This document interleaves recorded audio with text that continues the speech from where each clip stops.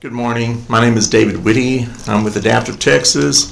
Clearly, I'm a person with a disability. I had polio when I was 4 months old. I have a developmental disability. I began my rehabilitation history in Texas as a young child in special ed. My mother compelled the system to let me go into a normal classroom, which is now called mainstreaming. When I was in the 4th grade, there was no such thing as mainstreaming at the time. In my work history, I graduated from the University of Texas with a bachelor's degree in communications, thanks to the vocational rehab system, Texas Rehabilitation System, Texas Rehabilitation Commission at the time.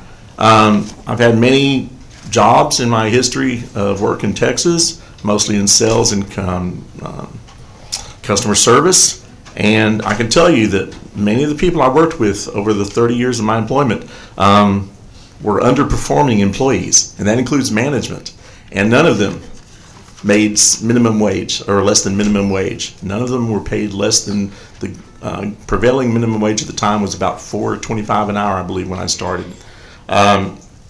So I got to say that in Texas and in the rest of the country, there are only 3 types of people who experience the rehabilitation model that we have, that society has, and that is criminals, addicts, and people with disabilities.